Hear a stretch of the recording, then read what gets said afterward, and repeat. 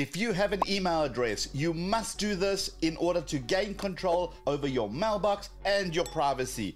And no, I am not talking about some productivity hack. I am referring to the countless spam we get and the fact that our email is being sold as commodity to both marketers and scammers. There are two ways to regain control. There is the email mailboxes and email aliases. You can do one or the other, or do both. I personally do both. So let's start with mailboxes. What you want to do is create a mailbox with a specific purpose in mind. Each mailbox has its own unique email address. The rule is that you never use that specific mailbox for anything other than its intended purposes. I suggest having 3 mailboxes. The first is a private or a personal mailbox. This is the email address that is only known to family and friends. You never use that email for anything. No one outside your immediate close circle of friends and family knows that this email address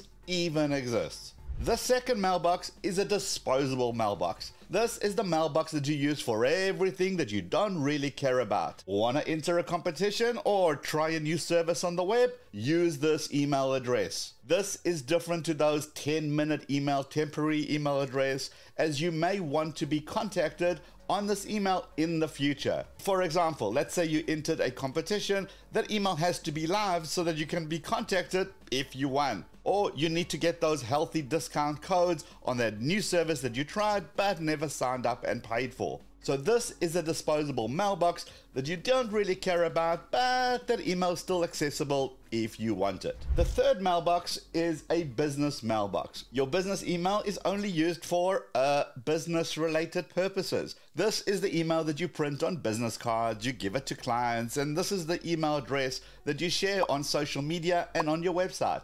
So how do you set up all these extra mailboxes? If you have your own domain, you can simply contact whoever is providing you with that hosting service and see what they offer. Sometimes they include a bunch of email addresses, email mailboxes that you're not even using. Other times it's just a small fee per mailbox per month. If you're using the free Gmail service as an example, you can just go and create new Gmail accounts for each one of those mailboxes. And once you have these mailboxes created, you can just add them to your email app that's on your phone or on your computer. This is really super simple, not painful to do, and instead of just checking one email, essentially you're going to be checking 3 different mailboxes. But it all happens automatically. Okay, but which email address do you use to sign up for mailing lists? Well, that brings us to the second way to gain control over your inbox, and that is email alias. An email alias is essentially a fully functioning real email address, but typically it doesn't have its own mailbox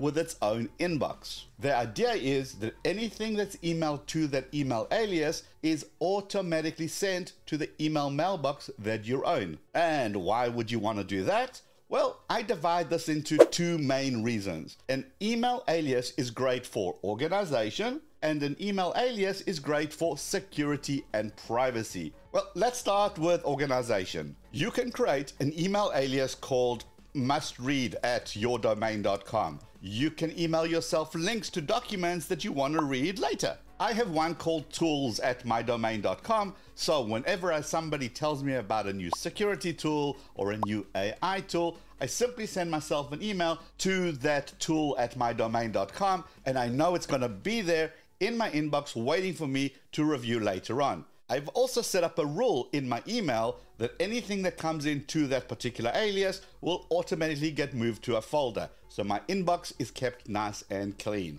So organization is one reason to create an email alias. The second big reason to create an email alias is for privacy and security.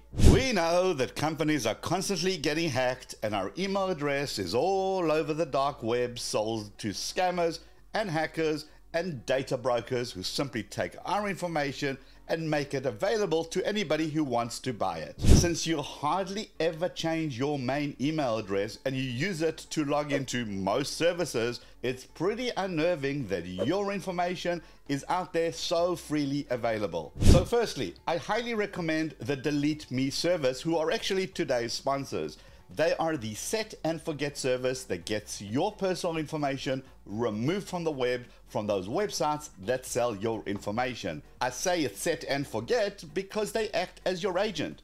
They do all the time-consuming job of finding your information and handle all the paperwork and all that processes to get it removed from those data broker sites. Now, of course, you can do it yourself, but if you've ever tried to get one of them to delete your information, you know how painful it is. And the worst part is that once they actually finally remove your information, it magically reappears there again when they buy their next data set. So you're back to square one. With Delete Me, it just does this all for you and sends you a report of all the websites that they got your information removed from and those that are in the process of getting removed.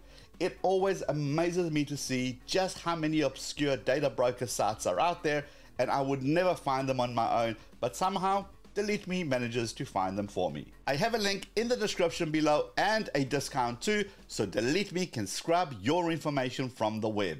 This is why an email alias is important, so you don't lose control over your privacy and security. If you have an Apple device, you can use the Hide My Email feature. But even then, I still recommend using something like Simple Login or Addy.io. These services have free accounts where you can create your aliases and have a lot of control. And the best bit is that an email alias address has nothing to do with your real address or your domain. Anyone that emails you at your email alias, it will be forwarded to your real email address without anybody's knowledge. This is perfect for when you have to register for an event or signing up for a mailing list. We know those companies are going to use our information to start marketing to us and basically spam our mailbox. If that happens, you simply delete the email alias, and just like that, no more irritating emails. And if you want to know who is selling your information to marketers, you simply set up an email alias when you sign up for any services like Netflix. Now, technically, only Netflix should have that email address. And if you see another company sending you an email to your Netflix alias, you know that Netflix have been super naughty and they've been selling your information. Mailboxes and aliases are a surefire way to make sure that you regain control of your inbox and your privacy. And now that you've set up your email the right way, no, you're not out of the woods yet, because you need to know about hidden email trackers that are used to track you. Check this video out here. Before you go, hit the head down here to subscribe, give the video a thumbs up, and I'll see you in this video, or I'll see you in both. Let's go.